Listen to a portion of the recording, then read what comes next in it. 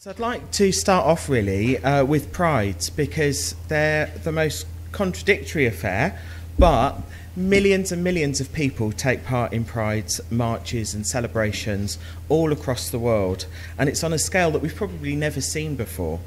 And this is a sign, I think, of how far we've come. Overall, though, they're not the radical reflection of the 3 solid nights of rioting which gave birth to the modern LGBT movement in June 1969. This followed the police raid of the Stonewall Inn, which is a New York gay bar, and in the aftermath, LGBT people, many black, many trans, reclaimed the streets from the police. And that's really the real roots of Pride. In Sylvia Rivera's words, "We were let out of the bar and they, the police, kettled us, all up in the police vans. The cops pushed us up against the grates and fences. People started throwing pennies, nickels and coppers at the police, and then the bottle started. We won't take any more of this shit." It was the street gay people from the village out front, homeless people who lived in the park outside the bar, and drag queens behind them, and everyone else behind them. The Stonewall Inn telephone lines were cut, and they were left in the dark. And many of the rioters were Latino like Sylvia and black like her friend Marsha P. Thompson. And from the riots, the Gay Liberation Front formed with its own programme and calls for liberation. Sylvia and Marsha also helped form STAR, which was Street Transvestites Action Revolutionaries. The rioters that were dismissed as sick or perverted by many took inspiration from the anti-war and the Black Power movements of the 60s.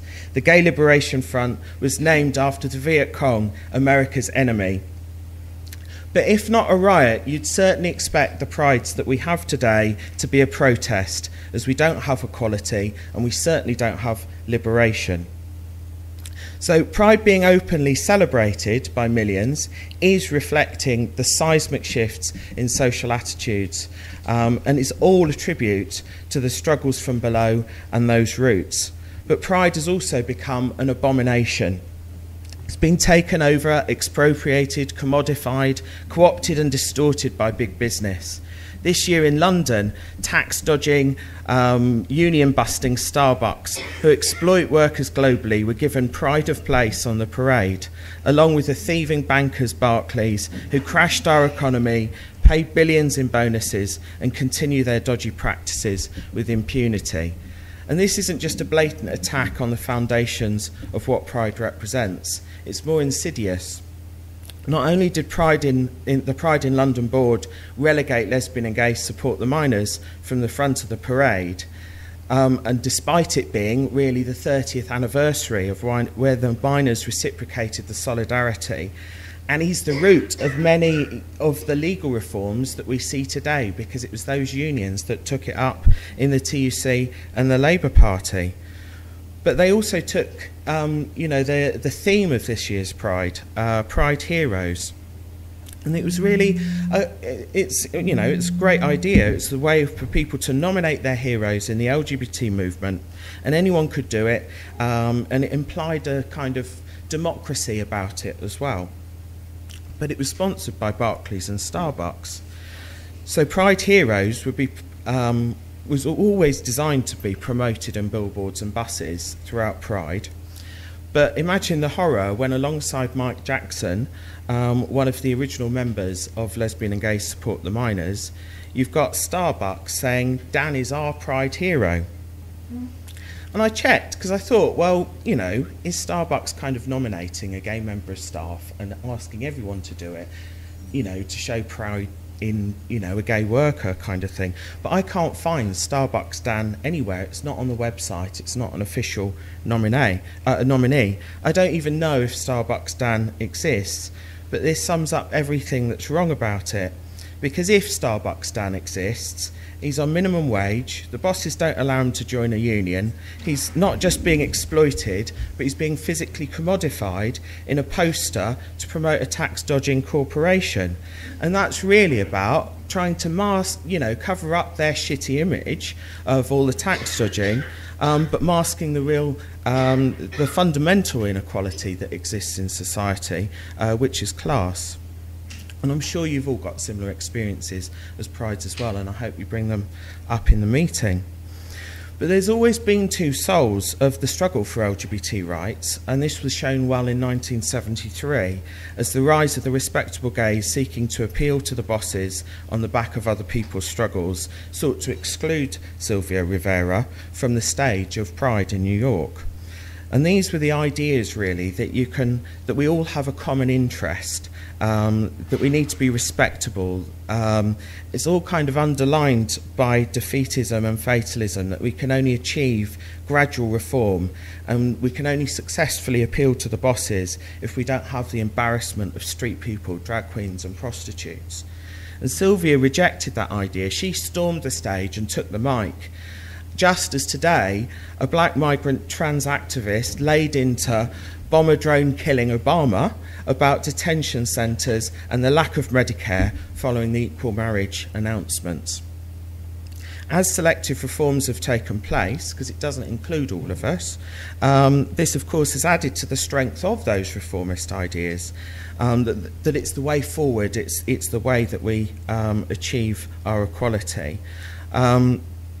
And it brings those people that advocate for it more distant from the roots and has allowed them to be co-opted as well. And they're often being used, well, if they become bosses, of course, they benefit from the exploitation of people. But of course, we recognise the hypocrisy of that. LGSM, Lesbian and Gay Support the Miners, maintained a really principled stance at London Pride. They refused to separate from the unions, and they formed a really militant bloc at Pride, along with the trade unions and students. It was really young, very, very militant, and it's filled with anti-cuts placards. It linked the attacks with LGBT people with the attacks on all working class people.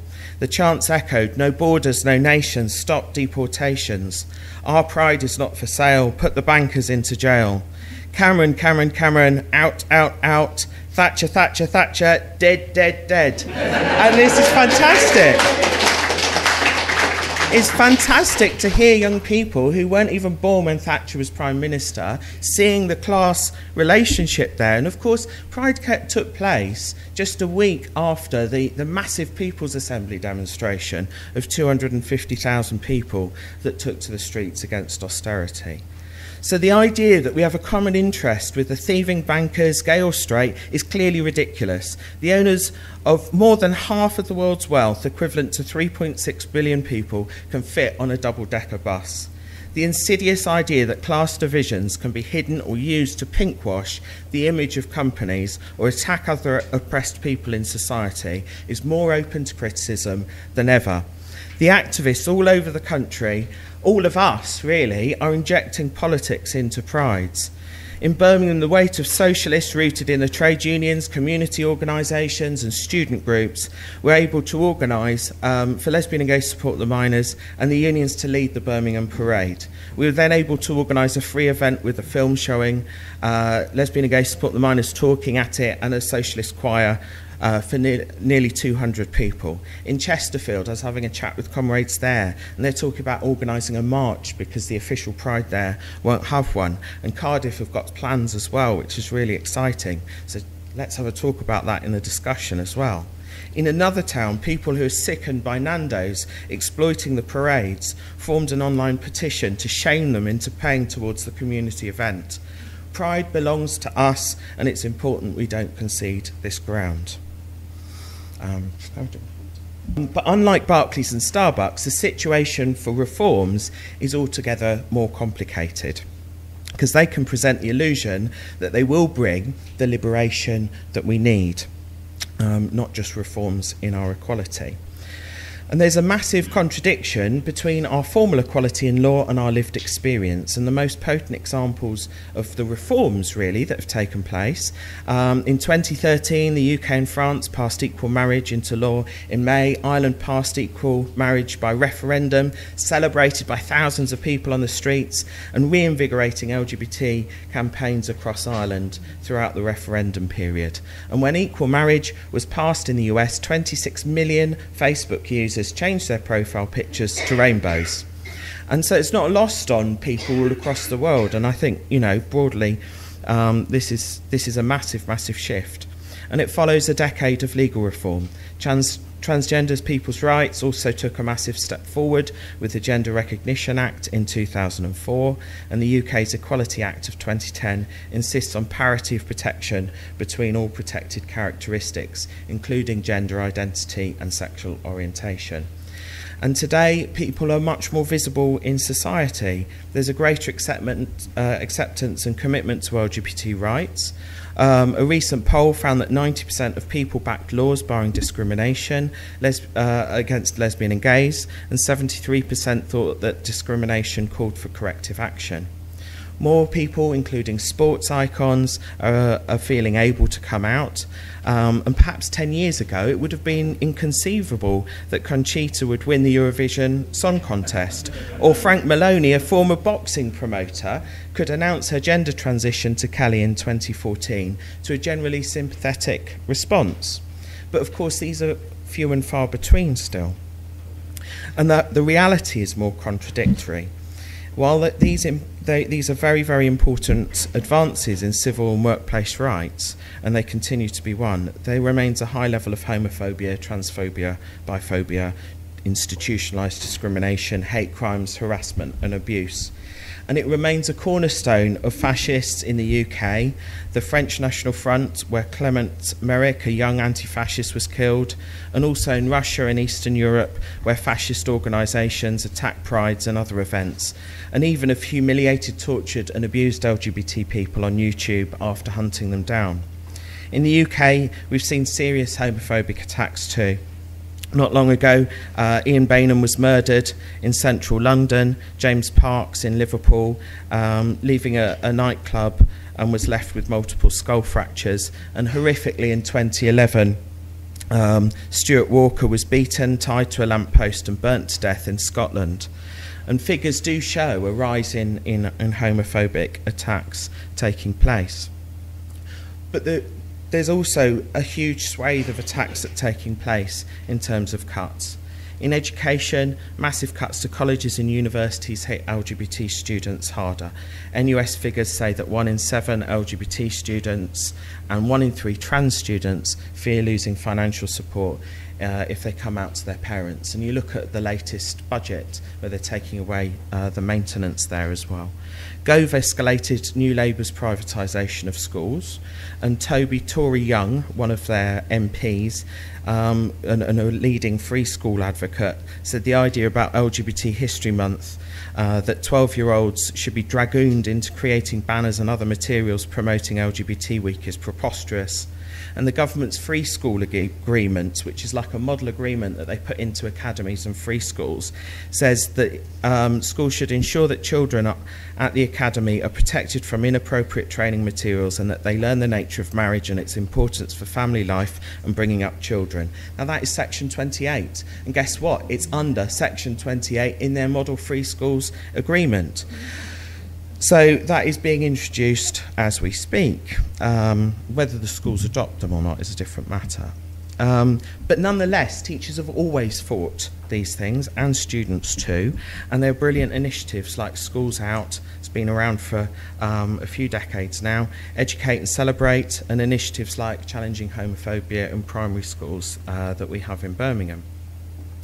With housing, there's a massive housing crisis, isn't there? 1 in 12 people's on a waiting list for social housing, but LGBT people face discrimination.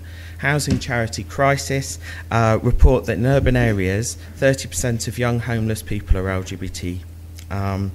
1 in 4 transgender people have moved because of harassment, and Osborne has introduced restrictions on housing benefits to those under 21, basically saying you're forced to have dependence on your parents or you face destitution.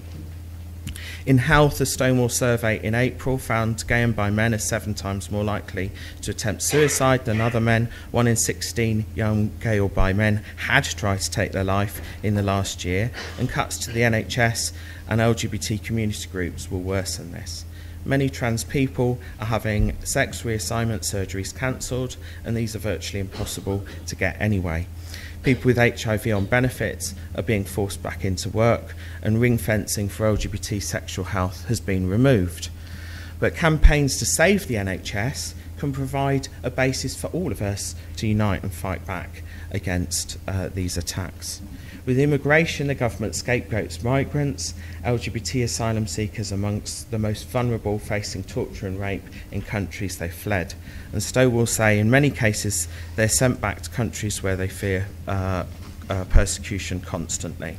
And now the government wants to bring in an immigration bill that assumes deportation for all migrants, not just those who've supposedly committed a crime. But again, our anti-fascist campaign, UN Anti-Racism Day, and all the militant resistance to the politics of hate and division raise the prospect of LGBT migrants and asylum seekers leading this resistance alongside us. In terms of our rights at work, LGBT people are twice as likely to need to work after 70. The government is dismantling much of the protection laws, stopping LGBT people being sacked, and access to tribunals for unfair dismissals are being limited. Unemployment amongst trans people is 3 times higher. So how do we understand this situation? Because there's massive, massive strides in our formal equality and legislation, and even the Tories claim that they've got more out gay MPs than any other parties. Even Barclays Bank, you know, I mean, there's a big shift here, isn't there? They suddenly think it's profitable to be on Pride. They'd have never done that before. And this is all, you know, tribute to our campaigns and our struggles. But there's... And you've got mainstream liberals and LGBT campaigns that claim that we've reached our destination, shifting their campaigns elsewhere and globally. And we seem to be included in all parts of society. But the contradiction, of course, is there's the hate attacks, the devastating everyday experiences of LGBT people, which says otherwise. And I think part of that is, you know, like women's oppression, racism and discrimination of disabled people, LGBT oppression is systematically and institutionally rooted in our society and therefore every aspect of our lives. And people probably know about the Stephen Lawrence inquiry, where it coined the phrase institutionalised racism. The pitiful 1% conviction rate reported for reported homophobic hate crime suggests really clearly that similar institutionalised discrimination takes place in our justice system. And that pattern is replicated through all of the institutions, I think, and no more so than the nuclear family. The Tories know that cutting public services mean promoting traditional family values, and despite most people not living in an idealised nuclear family, the bosses know that it's the cheapest, most efficient means of raising another generation of workers to exploit. And in Cameron's own words, he says the best form of welfare state is the family. So why pay for childcare, elderly care and housing and all of these things if idealised families will pick up and carry the burden? And equal marriage doesn't mitigate against this oppressive, privatised institution. Currently 91% of the cost of raising children is met by working families, so imagine what further cuts will do. And LGBT people get cut out for not fitting this mould or treated as threats to its efficiency, and these values are reinforced economically and politically in all parts of our lives. So LGBT people, single parents and other non-conforming people are ostracised, and public services cuts force conformity to that mould or destitution. And the institution of the family also privatises and atomises our life. It makes it easier for the government to shift economic and political battles into moral ones, blaming parents for delinquent children, for not providing for their families, or so that an LGBT person blames themselves for not fitting in rather than the system. And this government is systematically increasing the exploitation of every worker to pay for their crisis, but also adding to the oppression of LGBT people, disabled people, black people, as a calculated bid to divide our resistance and help them drive through that austerity. And homophobic bullying in schools is a really poignant example of this. The term gay is a common term of abuse. Up to 1 in 5 LGB and 1 in 3 transgender students have felt it would be easier to kill themselves than to come out. And this contributes to a situation where many of the attacks and the murders that have taken place are actually from young people. So, you know, I'm so sure we're going to see this with this government attacking young people more and more and more, blaming them, you know, the next generation of people, they're full of hate or whatever. But the responsibility of this lies with the Tories for introducing Section 28, which for years prevented discussion of homosexuality in schools unless it was in connection with death or disease. And, you know, and it's created massive damage to a generation of people, and now is being reintroduced again, like I said, through the Model Free School Agreement. But when schools openly condemn homophobic bullying, LGBT students are 60% less likely to be bullied, yet only a quarter of schools do so. So, and the fact that they do is because we fought for it. It's students and teachers that have fought for that. So homophobia amongst the young reflects an institutionalised failure. But look at the, I mean, I hope people will talk about Pride as well and the experiences of the Pontefract students, because it really blows, you know, they created a magnificent environment for all of their in their school environments that made people feel comfortable and stand up and stand out. But fundamentally, the gap between formal equality and our lived experiences is a class divide. So we see how LGBT oppression is institutionalised in society. And I think this is summed up, really, by, you know, gay Tory MP Alan Duncan is not my brother, lesbian Tory MP Margot James is not my sister, and David Cameron is not my friend. Duncan is a multi-millionaire former oil trader. He claimed more than $4,000 in expenses for gardening. Margot James sold her £4 million PR firm so she could become an MP in Staffordshire. And it's really hard to see, isn't it, how any of those people could have difficulties with their health care or needing to work beyond their retirement age. So that's the other side of the class divide, really. The Tory government continues to be a disaster for millions of ordinary people, and that, of course, includes LGBT people. And it's the Tory banker friends who helped create the economic crisis, but they aren't suffering. The chief executive of HSBC being paid $7.5 million, he ain't suffering. Bob Diamond pocketed $17 million, and the bosses of the top 100 companies are paid an average of over $3 million a year. And of course, there's £120 billion in taxes that are evaded and voided by the rich. And rather than take the money off the rich, the government is cutting the services that ordinary people use. And that means that those already facing discrimination, like LGBT people, disabled people, women, black people, we're going to suffer the most. Our exploitation is compounded by that oppression. From younger to older, the drive to increase profitability by the Tories and the bosses is really, really clear. And young people are forced onto workfare and worked for free. Older people, their pensions are slashed. Fuel poverty is leading to people's deaths and the closure of elderly people's homes and services. And the Tories have the nerve to say they're the champions of LGBT equality. How dare they? Cameron has walked about withdrawing aid from other countries with supposedly homophobic governments. Well, they are homophobic governments. It's just, you know, but this is a government that spent billions on war in Afghanistan and Iraq, killing millions and millions of people. They've just done a deal for $2 billion to sell jets to that champion of human rights, Saudi Arabia, where gay sex is punishable by death. These are Tory hypocrites who aren't going to liberate anybody. And working people are being squeezed and attacked at all ends of the spectrum, old and young, gay and straight, women and men, black and white, disabled or not, in every occupation or none. And I think this is a general class attack on us, and it needs a general class response. And we should never forget that alongside these attacks, it not only raises the hypocrisy of the system, but the prospect of class struggle, which could bring an end to all of our exploitation. But our shared resistance in doing so forces a challenge to divisive ideas and makes class struggle to be the tribune of the oppressed. And of course, this isn't inevitable. And revolutionary socialists have always been at the heart of these initiatives. I don't know whether people went to the meeting last night on Pride, but I think it was really clear in the film and in Nicola's talk about really how transformative struggle is to our ideas.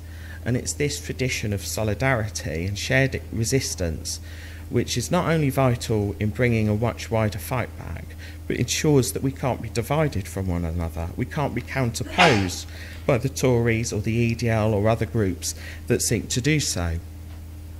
And we have to be the champions of the oppressed within our struggle, placing all of our issues right in the heart of resistance.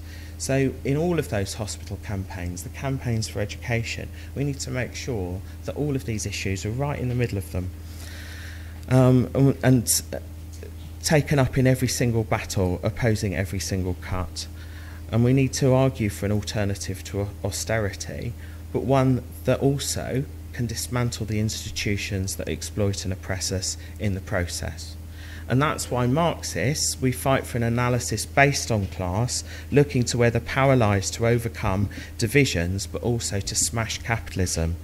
And we don't agree with people who say that class is just another form of oppression. Alongside LGBT, women and all of the other oppressed sections of society, we need to look about what's unique about the working class, which is that we can smash capitalism and we can have a society where we run it for ourselves.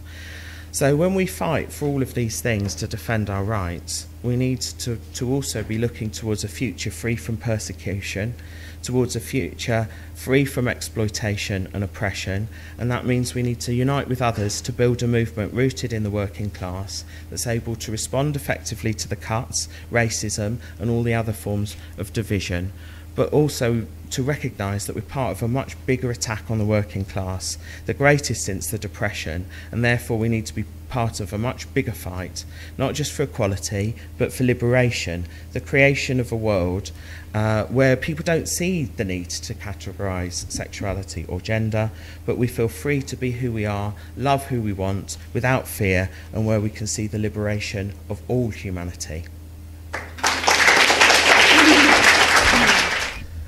Yeah, I'd just like to expand on the Gender Recognition Act that was mentioned.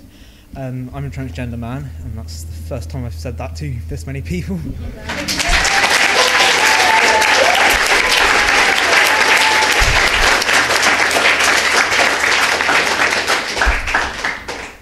Thanks. Anyway, I started transitioning in 2011, and I was under 18 at the time, and it made it very difficult for me, and in the end I was forced to pay for medically necessary hormones due to some complications and surgery privately, which was very, very difficult for someone in my family's financial position. And then eventually it came to the Gender Recognition Act, which, you know, is presented as you know, perfect equality for us. We can transition legally. For those who don't know, it enables us to get a birth certificate with the gender that we are, rather than what we were assigned at birth, and that gives us certain minor legal protections. It also prevents people from, well, if someone transitions then wants, while they're married, they actually have to get divorced. And even the introduction of gay marriage doesn't help this for some reason, as far as I know. You still have to get divorced and then get married again. I think it also enables the partners to have some control over their partner's transition, which is abhorrent, really. Also, I applied for a gender recognition certificate, which failed. You are presented to a panel of judges, which basically arbitrarily decide whether they think you're worthy of this supposed right to, of this privilege, as they put it, to transition. I was rejected on financial grounds.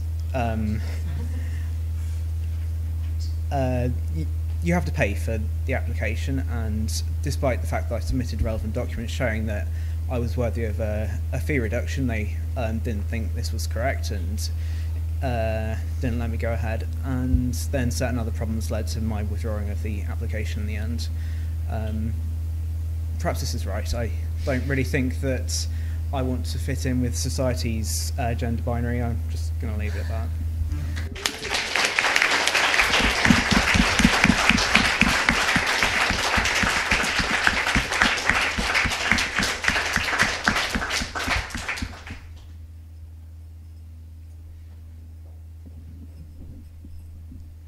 Hi, I'm Marianne Owens. I'm from Cardiff. I'm in the PCS union. I'm also a member of the SWP. I wanted to talk a little bit about Cardiff Pride and some of the things that Geoff was talking about.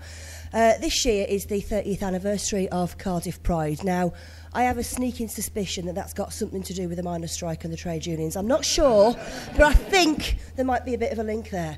But unfortunately this year, the trade unions have been priced out of taking part in Pride in Cardiff. They wanted Wales TUC to pay £3,000 for a stall inside the event, which is inside the Millennium Stadium the last couple of years, so it's hidden away so nobody can see it. Presumably that's what Barclays and Starbucks and whoever else pay. They also want us to pay £200 per banner that's on the demonstration. They also want everybody to pay £1 to actually take part in the demonstration. So we're not having this, we've decided. For the last 2 years, we've had something in Cardiff, like an alternative free event, because we've always had to pay to get in, and it prices out lots of people, not just LGBT people, but it prices out families that might want to come along because of the entertainment and whatever else it's there. And I think that's one of the important things about Prides, is that it's part of the wider community as well. But so, you know, hiding it away is not a good thing behind a fence. So what we've had the last couple of years is something called the Big Queer Picnic, which has been a free event outside, which has had all kinds of things. And I want to say a little bit about where that came from, because we had a big abortion rights campaign in Cardiff, and a lot of LGBT activists recognised in Cardiff that the same people from SPUC and 40 Days for Life that were stood outside an abortion clinic preventing women from getting in were the same people that were campaigning against gay marriage. So they came along and supported us. And out of that demonstration, those people got together and said, well, actually, we're going to have an alternative event in Cardiff. So we've had a link up there between the women's movement and the LGBT movement for quite a while, and the trade union movement. So we've had this Big Queer Picnic, and what we're hoping to do this year, which I think is going to be quite important, is get as many trade union banners. We're just going to shove them in. We're not going to pay. We're just going to shove them in behind the Wales TUC banner. Hopefully, we're going to have the LGSM banner there as well, and I'd like to see him in South Wales stop the LGSM banner being at the front of the march, to be perfectly honest. We'll see how that goes, and then we're going to try and get the trade unions involved with the people from the Big Queer Picnic. I mean, last year, you know, we had an asylum seeker lesbian woman help with, you know, doing belly dancing workshops. We had political workshops. We had all kinds of things. It broke down so many barriers. We had a picnic. People shared food. That's what we want to do this year, and we'll be doing it outside the gates of where they are, so that when people are walking past, they can see, you know, we are not going to be quiet. You know, Stonewall was a riot, and we're not being forced to pay.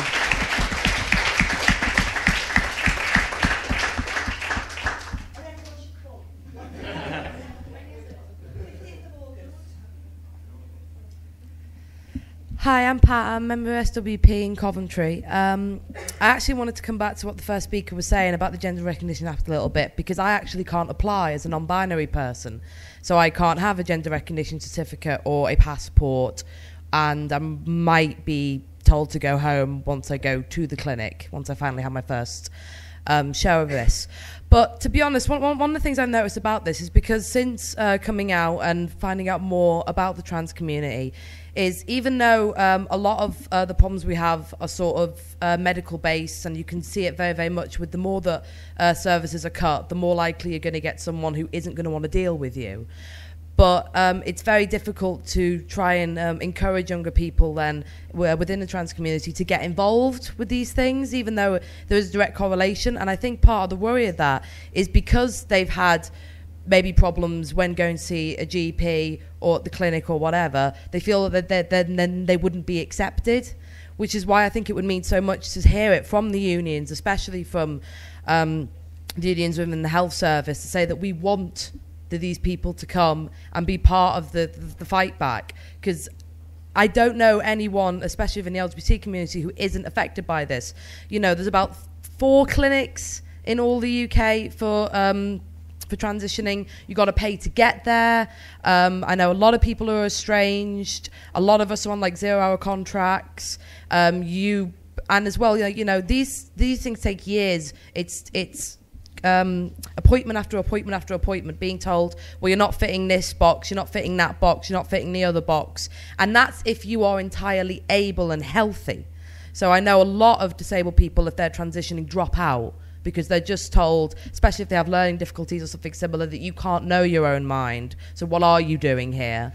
And it's one of them, like, I think a very good way of fighting this long term, and especially when it comes to widening the anti-cuts movement, is if we hear more from unions that they want to include people, especially within the LGBT community, then that is how I think we're going to be able to get more young people radicalised within it.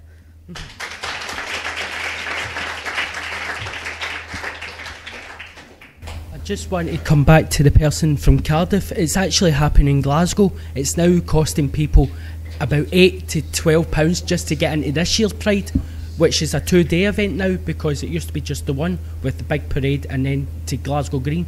But that's a disgrace, because it's also the same thing. There's another group being set in Glasgow called Alternative Pride because of this. And it's a disgrace that we've got to pay for this now.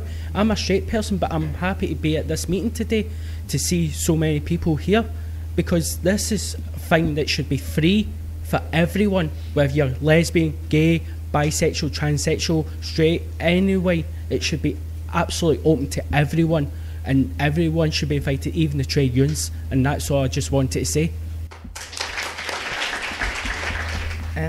Sheffield, SWP. I've heard about quite a few people complaining about what's happening in terms of having Barclays and at Starbucks and stuff being involved. There was also, I think there's a debate going on within the sort of LGBT community about being more political on the Pride marches and things like that. But in Sheffield we had EDL a couple of weeks ago, and they decided to come the same day as the Pride march. Now, what actually happened was the Pride event went ahead, but the march was prevented from happening, but the EDL were allowed to march through the city. So we were there in the UAF, the Unite Against Fascism section, and we were sort of doing a counter-protest. We actually invited Pride to come along and stand with us in that protest and march with us, and they chose not to, which we were really disappointed about. So I guess my question is it true that this is going, are these arguments happening within the community and within the Pride movement, and do you get a sense that they are going to be more political and that they're sort of winning that side of the argument, or not? 'Cause here it can feel a bit like it is, but outside of here it might not. So.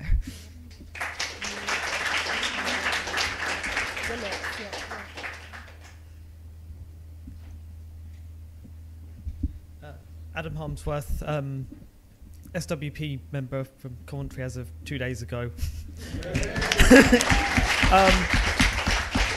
All I've really got is just a simple question, which is, what's the first or what's the next step to fight back against the cuts, against the attacks on LGBT people? That's just my simple question, really.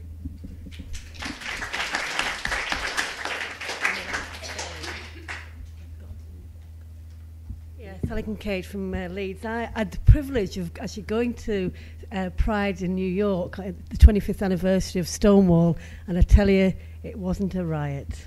It charged $2 for a bottle of water. We went to the bar, and there's not even a mention of the Stonewall riot, so we really do have to re-educate history. But I want to come back to what Geoff was saying about the Pontefract student, and I don't want to repeat the contribution I made last night. So if you heard the contribution I made last night, they raised nearly £1,800. You want to know why, come and ask me afterwards. This group is good. There is a thing, isn't there? Because actually what's happened is there's a whole generation that haven't had the defeat that we've had. They saw the film Pride and they said, we want some of that. They haven't seen 30 years of strike after strike after strike, losing out. They don't even know what Clause 28 is. And to be honest, they don't even know the words to sing If You're Glad to Be Gay. What's that all about? But this is what's happened, you see. I'll sing it to you later. This is what's happened, is that the youngsters that I know basically decided they were going to Pride and they were going to work out a way of getting there. And the first plan was young men were going to wear high heels and walk around Pontefract Racecourse for a mile. The principal then tried to ban them on the grounds of health and safety. Couldn't make it up. Anyway, to give them credit, they decided they didn't care whether they were banned or not, so they just changed the name and did it anyway. And they marched around Pontefract Racecourse shouting, "I don't know what I've been told, gender stereotypes got to go." It was fantastic. I was behind the things filming them, but don't tell them that. Anyway, they raised the money, etc., etc. And one of the things about getting that coach down with Anne Scarl, etc., was it was the two generations coming together. And when I heard them singing, "Every woman was a lesbian at heart, including Cameron's wife," I thought, yes. But it doesn't stop there, you see. It wasn't about, that was the beginning for them. This is a beginning for them. And what they've done now is they're going back into college in September with a list of demands. One of the demands is that they build gender-neutral toilets in the college. The second demand is that they remove the word "your son or daughter" to letters home and put "your child." The third demand is, and you might get cornered to do that, but they're going around looking for speakers on all sorts of LGBT issues and Anne Scargill, so they can go to the principal and say, right, we want an equality and diversity day, and these are who we've got invited to come. So this is what I'm saying, it's the beginning. And I just want to read you the last bit, because I know I've got my minute left. When they wrote to the trade union movement, when they wrote to organisations like Unite, who gave them 500 quid for the coach, etc., the end of their email says, grab a banner. Oh no, it talks about corporate, won't be silenced by the likes of Starbucks, Microsoft, Dell, etc., etc., etc. Grab a banner and a placard and let your voice be heard. Fight the resistance and march in solidarity with your brothers and sisters. Be part of the revolution and join us on the march on the 27th. Well, that seems a good line to me to sum up on.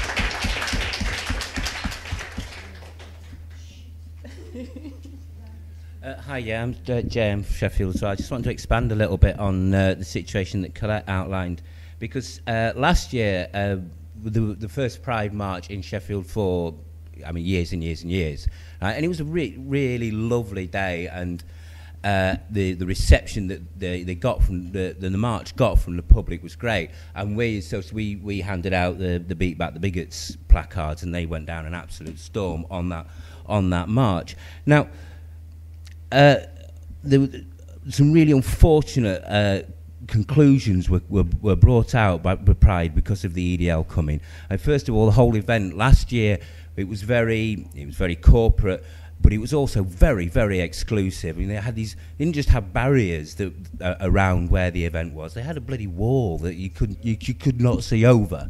So it was very much, pack them in, take the money off them, and then keep everybody else out and keep the event actually very much locked down. This year, because of the stuff with the EDL, it actually got booted up to Sheffield University, so it wasn't even in town.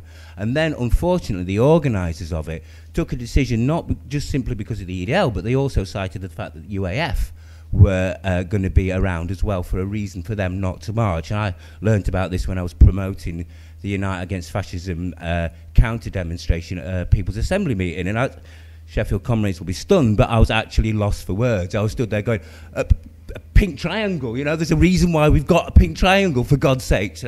And it was that was really horrible. There really is only one solution to this situation, which I'm sure we are absolutely going to carry through in Sheffield. We'll get the LGSM banner and we'll hold our own bloody march, and we will, because people took the argument to Pride in Sheffield, and the comments that were put up on Facebook about what a disgrace it was to pull the march were just taken down all the time, and this real corporate weighty hand holding it down. But we will shove the politics back into the situation. Most of you will probably heard me last night. My name is Jordan Daly from the TIE campaign. We've been passing a petition round. I think it's maybe sitting there. If you haven't signed it, you can grab it. Basically, if you did hear me last night, apologies for repeating that again, but what we are doing in Scotland is we've launched a grassroots campaign called TIE. We are petitioning the Scottish Government directly to make the teaching of LGBT issues and topics statutory in all our schools, and to get support into the schools. Some of the stories, like the first speaker, who was talking about their transition and things like that, I would probably hasten to bet that a lot of the issues that people have, I know that from my personal experience, would be made a lot better if there was support in somewhere where you spend a lot of your time, where you're forced to go to school. So yeah, that's pretty much what the campaign is about. The way it works in Scotland is we do have these programmes available, but the schools are choosing to opt out, and because most of them are denominational, they're not teaching it. My time at school, I'm gay, it was very difficult at school. I was suicidal whilst I was at school, and there was absolutely no support available. One of the big things for me as well is that I had to self-educate on the LGBT movement, the equality movement. I had to learn myself about Stonewall. I knew all about the civil rights movement, but I didn't know that for every Martin Luther King and Rosa Parks there was a Peter Staley and a Harvey Milk. And that's kind of one of the most important things for me, is that if we want to achieve full equality and properly eradicate homophobia, we need to be able to tell our children that actually there's a whole community, there's a whole activism, there's a whole vibrancy here, and you need to be learning about it. And I think it's a bit of we probably all agree, I think it's a scandal to not be teaching kids about a movement that is still ongoing just now. There's been a few people talking about kind of all the commercialisation of Pride and kind of all the stuff that's going down. I'm from Glasgow, so I know all about Free Pride. I know that we're being charged to get into Pride. What I just kind of want to emphasise that please don't wait on the LGBT organisations to be doing things for you. This campaign was launched by me and Liam Stevenson, who's sitting over there. It kind of came out of the two of us on the phone talking about my time at school, and a couple of weeks later we've got a grassroots campaign launched, and we've got kind of a lot of national support. So and that's kind of the one thing that I just want to say. You all know anyway, but please don't wait on the LGBT organisations to be doing it. The situation in Scotland with us is we've had no support thus far from the big groups, because they're all government funded, and we are completely rocking the boat with the government just now. So please, if there is issues or you think that stuff needs to be done, network, get people around you like what we done, and go and launch your own campaigns and do it off your own back. And if you'll be able to find us on Facebook as well, it's /Thai campaign. And if anyone's interested in how you can help us out a bit more, because we kind of want to hear all your stories for when we go in to give evidence to Parliament, we'll be hanging about and you can grab us. Thank you.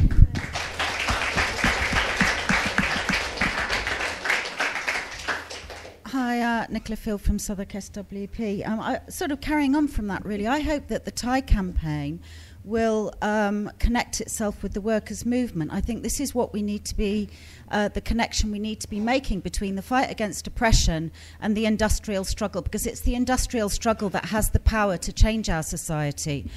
So, you know, I hope that the Thai campaign and all the campaigns that people start up to fight for LGBT equality in different sectors and different communities make that obvious connection, because you know, Geoff's superb talk clearly shows that LGBT oppression is part and parcel of class society under capitalism, and that means that our fight back against class society under capitalism has to incorporate a fight against sexual oppression and LGBT oppression, and not as a token thing, not as a sideline, not as a few LGBT comrades taking it on in the branches and having to fight with straight comrades to take it seriously, but integrated 100% throughout our campaigning against austerity. And I think that actually in this country we're kind of a bit behind when we look at Greece and we look at Spain and we look at Italy and we see those anti-austerity campaigns. I wonder whether, you know, we've got to step up to the plate a little bit more in our organisation to make sure that those young people in the UK who want to fight austerity and who want to fight for liberation understand that the key is to connect that fight with the industrial struggle. I mean, I'm part of the LGSM original group, and you know, what's fantastic about that is that the support around LGSM is much, much bigger than the original group. It's overtaken it. It's far more powerful.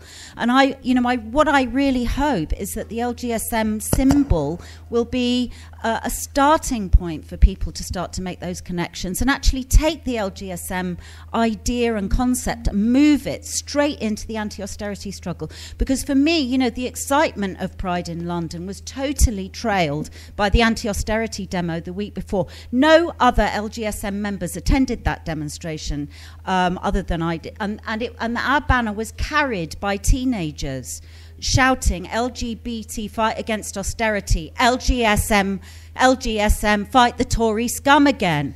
That's the key. Now, it's fantastic, but it means something. It means that young people want to fight austerity, they want to fight for sexual liberation, and our branches and our organisation has to be the place where they come to. And if it isn't, we are failing. So I think we need to really seriously think how we're organising our branch meetings. Are they welcoming? Are they exciting? Are they reflecting the energy of young people who want to fight austerity? Okay, I'll leave you to answer that question yourself about your own branch. I'm not going to say anything about Southwark SWP. But I think, the People's Assembly is obviously a key organising point. We need to be involved in that. We need to be making sure that as we're yes, I know, Xanthi, sorry. We need to be, as trade unionists, we need to be out, proud and involved in the People's Assembly. And just one last thing. In Southwark, we have the Haygate estate. It's been smashed up by Southwark Council that sold off that land for under its market value. 2,000 council homes completely smashed. That was where Mark Ashton lived. It's a part of LGBT history. We need to celebrate that and we need to commemorate that. But more importantly, Defend Council Housing needs to acknowledge that it is also fighting for sexual liberation. So that link between our fight against, our fight for decent housing and for LGBT liberation are totally connected. Sorry.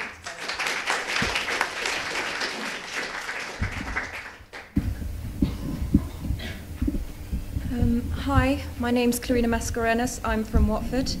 I recently saw that on the London March, they let UKIP have a place.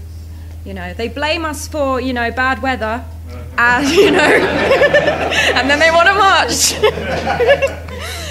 Something to say about sex education in schools. It's very important because they teach children of 16, 17 how to have safe heterosexual sex, and that is very much needed. And also for young gay men and women in schools, when they're having relationships, they need to know how to practice safe sex, and also how it particularly works, because they might not know how to do that. And also, I saw on Pink News the other day, someone was obviously writing from somewhere that wasn't a liberal sort of thing, that it was horrible that UKIP weren't allowed on the Pride March originally. And then there was a subsequent article about racism within the community. And I think that's something we also need to combat, because if you can rule out falling in love with someone who isn't particularly white or fits into that sort of UKIP or sort of racial profile, then you're obviously limiting yourself, and they need to be taught that racism isn't the way forward, because we're just fighting against each other and we need to unite. And that's what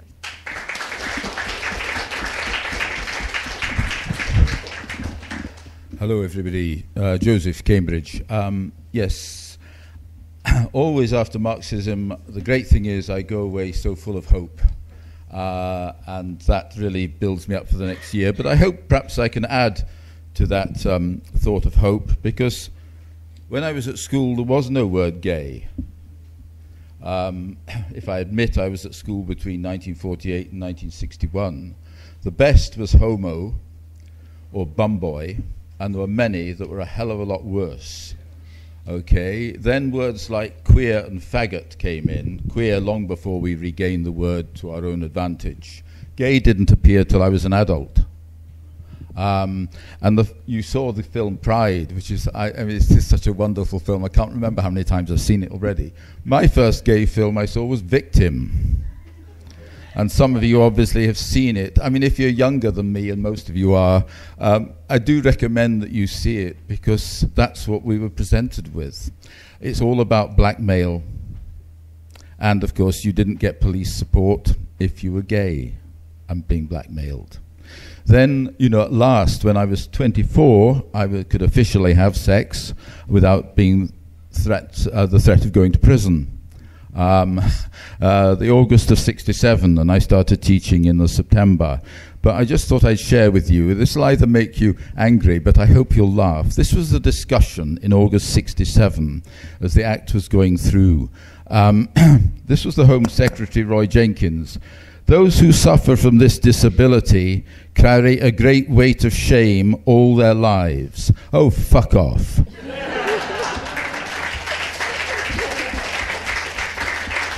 I am not ashamed, but this is the level of the debate, but at least they got the Act through. This is the Lord Arran who introduced the bill. I would ask all those homosexuals to show their thanks by behaving themselves quietly and with dignity. Any form of ostentatious behavior, now or in the future, or any form of public flaunting, oh, perish the thought, should be utterly distasteful and make those of us who champion this bill regret that we had ever done it. So be aware of our history. We've come a long way. We've come a long way in my lifetime anyway. The fight isn't over though, is it?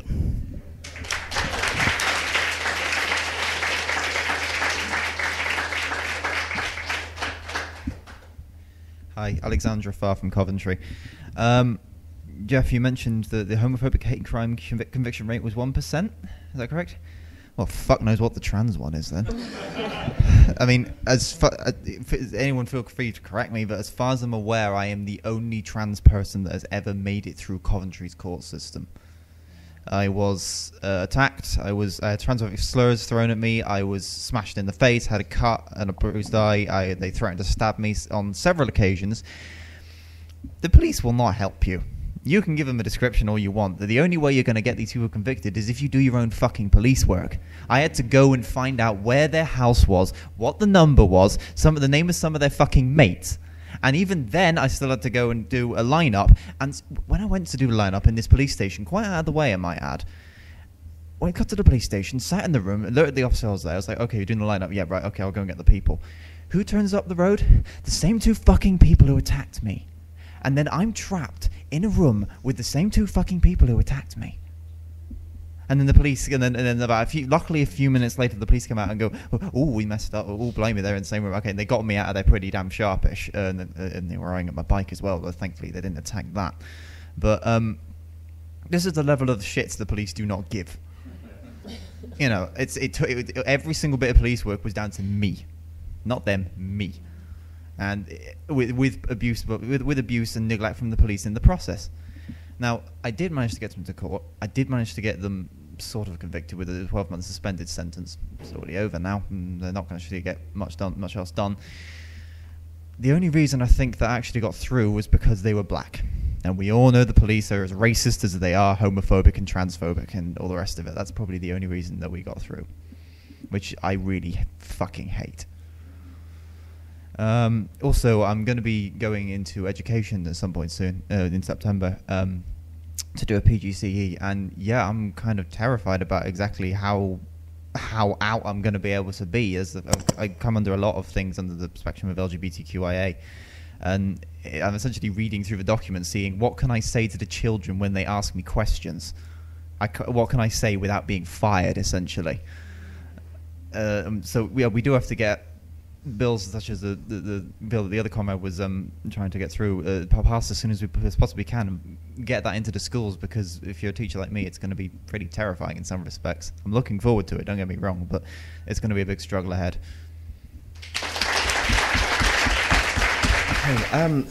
I wanted to start by saying thank you very much for some of the contributions there, for really bringing your personal experiences and showing us really what the situation is like for you, because I think there's nothing more powerful than that.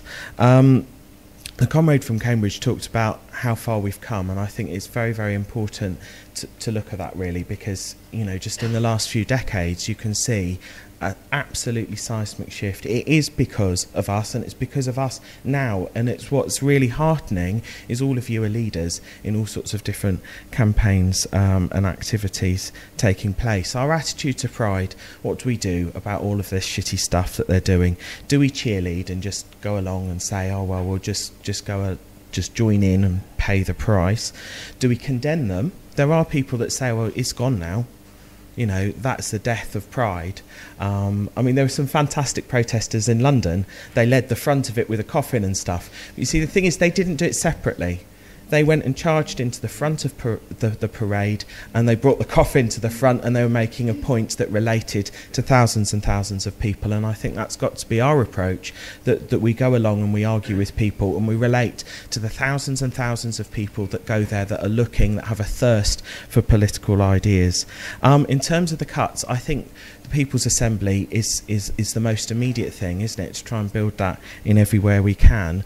But really looking at, well, where do we have opportunities to break down divisions, link up the class struggle, you know, show support for strikes, and make sure that LGBT issues are right at the forefront of the resistance. I just wanted to briefly mention as well how we can break down barriers, because we have formed LGBT Against Islamophobia. It's really because Muslims are at the cutting edge of racism in the country, and it's socialists that really do this, because you look at elsewhere on the left, you know, they really struggle with that. They end up in a mess, don't they? Liberals end up in a situation where they end up condemning people and perpetuating the division, and really, you know, not just class, but also the fact that we have a party and an organisation that's capable of supporting each other and taking on those arguments is really, really important. I'd encourage you to join the SWP, and I think, you know, the Thai campaign is a really good example of that. Last night, people rallied around to think about all the connections that we have across the class to be able to help each other, and that's what you'll get if you're in the SWP, the ability to be able, if you want to fight,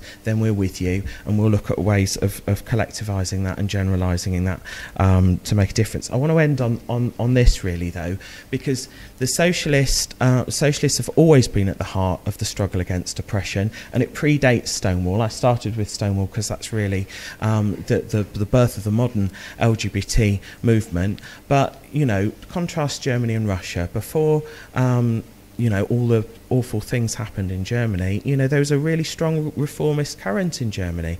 There's a really progressive state. There was something like 40 gay bars. There were, you know, committees of homosexuals for reform and things like that. So really quite advanced. And yet those arguments weren't capable of taking on what was to be the most awful event in the 20th century, the Holocaust. In the Russian Revolution, though, you know, these organisations hadn't existed. I mean, it'd be great if they did, but my point is in the process of revolution and struggle, people were able to liberate themselves through the revolutionary process, and that's what we're really about. We want to liberate the whole of humanity. We have to smash capitalism if we want a better society. And I'll end with a quote from Engels. I think it's quite poetic. The language is a little bit dated, but you get the point really about how all of these boxes and categories and nasty ways in which everyone is sectioned off from each other could be lifted and taken away. What can we conjecture about the way in which sexual relations will be ordered after the impending overthrow of capitalist production is mainly of a negative character, limited for the most part of what will disappear. But what will there be new? That will be answered by a new generation that's grown up, a generation of men who've never in their lives ever known what it is to buy a woman's surrender with money or any other instrument of power, a generation of women who've never known what it is to give themselves to a man from any considerations other than real love, or to refuse to give themselves their lover for fear of economic consequences. When these people are in the world, they'll care precious little what anybody today thinks they ought to do. They'll make their own practice, their own corresponding public opinion about the practice of the individual, and that'll be the end of it.